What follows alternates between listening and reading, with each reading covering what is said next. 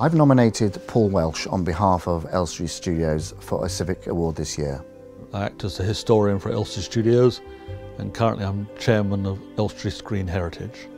We've nominated Paul Welsh primarily because of the contribution he has played to the local film industry over many years. But the thing I'm most proud of, I suppose, is the 8-year campaign that I chaired to save Elstree Studios. He galvanised the support of the big industry names to say, look, the studios isn't just about the past, it could still be very much about the future, but we have to save it. It means a lot to me because it's from the community again, and that's important to me.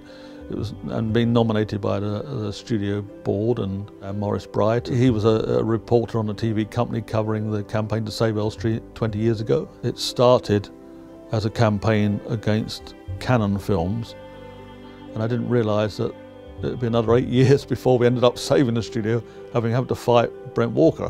Well, fighting Brent Walker, you had to do it at all sorts of levels. You had to do it by publicity, by keeping the name of Elstree in the papers.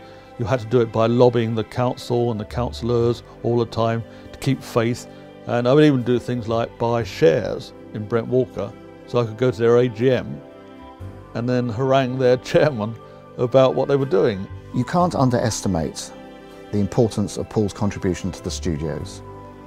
Even if you park up all the other things he's involved in, just look at the studios. If these studios hadn't been saved 20 years ago, Hertsmere would be a very different place now. It was a long, drawn-out saga, but the main point was we succeeded. That's what our ambitions are still today, and it's why I still remain involved, because we've got to keep that legacy alive.